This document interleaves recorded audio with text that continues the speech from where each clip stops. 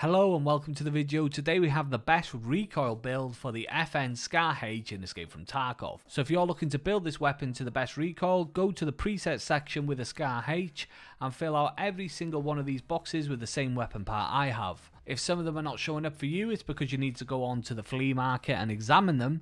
And once you've done that, if you want to save the weapon so you can build it again, there's a save as feature in the top left. Here's a list of every single item that's on the weapon, as well as the price it's going to cost me for the mods for the weapon, which is 314,000 rubles. Unfortunately, I can't add the price of the Scar itself because I haven't unlocked it yet. So as you can see, it's a pricey weapon if you want to build it to its best potential, and also quite hard to get your hands on it.